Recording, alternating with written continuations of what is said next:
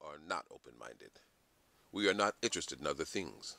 We have only one obsession: football. And if you want to debate, analyze, and dissect every aspect of the greatest thing America's ever invented, then you are one of us. Because we just don't sit there and watch football. We play football with our opinions and our heart rate and our mind, from the couch or the bar stool or the nosebleed.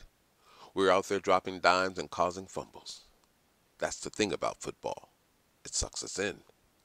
Makes us want to talk about every matchup, every injury report, every win, and every loss. It makes us debate the long-term prospects of all the young quarterbacks. It makes us sudden experts on the latest in retractable roof technology.